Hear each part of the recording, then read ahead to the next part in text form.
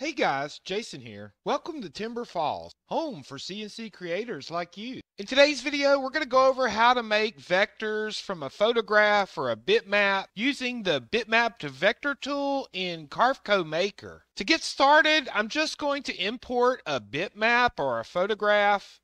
We do this by going to our bitmap tab on the right hand side and selecting import. We're just going to select a picture to use for this demonstration. I have this photo of this frog kicking a soccer ball or a football depending on what part of the world you're from. When we import this bitmap, it comes in on our 3D view tab. If you want to see the material view, you would click the display material button. Our bitmap is still over here in our 2D view tab, so we can still see that by clicking up here. One thing I would like to note is that this bitmap is made up of a bunch of different colors, and the colors are all represented on this bar down at the bottom. You can actually click down and see how many colors make up this photograph.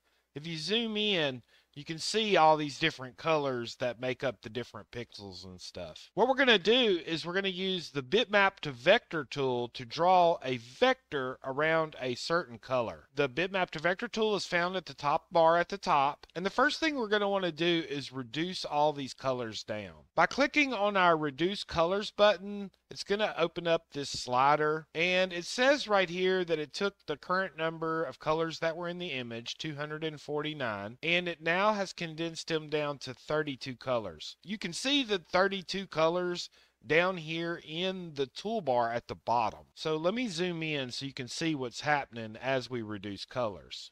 I'm going to go open that back up, and as I start to reduce these colors down, you'll notice that it's taking all of the colors that are very similar in color and it's combining them together. Let's go here to 8 colors. Just stop here.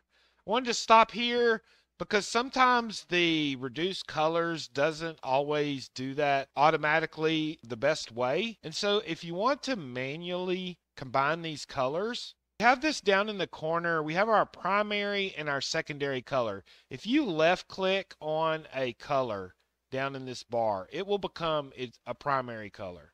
If you right click, it will become the secondary color. This little infinite looking symbol that's in the corner between these two is the linking button. In order to link two colors together, we need a primary color and a secondary color.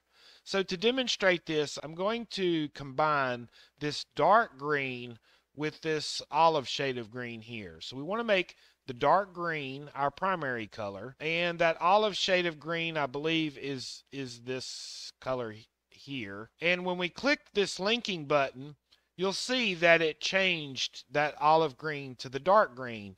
And that's represented by this link between the two colors. A faster way to do this is to hold the control button down.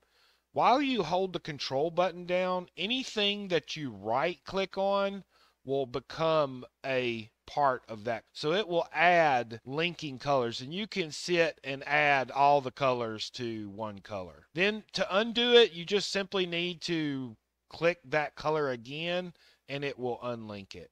So you can link and unlink by holding the control button and right clicking the secondary color. So I just wanted to show you how to manually link your colors together so that you can do this in a more organized way. And this will help you when you're trying to combine colors to get things to line up. In this photograph, if I were going to try and put some of these colors together that I thought would help draw this dark green outline, I could see that this olive green here would need to be captured. And when I combine that together, it helps create a more solid color for the border there. You could go on to add all of these other colors in with this, and sometimes that can help define your picture a little better. And then now that we have our colors sort of combined together, the bitmap to vector tool is going to create vectors based on whatever we have as our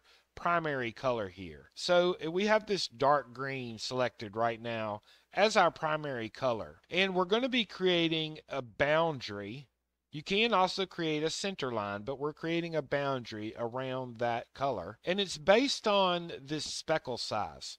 Now, I wanted you to note that right up here in this corner, there's this one speckle of dark green. So if I have this speckle size set to 1 and I press create vectors, it's going to create a vector around that 1 pixel. Let's undo that. If I were to change this to say 12 pixels and I create my vectors, because this 1 pixel is not made up of 12 pixels of dark green, it doesn't trace this dark green. And so this is an easy way to avoid capturing errand pixels or pictures in your vector drawing. And it's a good way to eliminate just little errand dark spots that you don't actually want to capture. If we jump over here to our 3D view, we can see what we've captured so far. We also can see how straight or smooth this was. I had this set to 100% smoothness, and it did its best to try and follow these colors.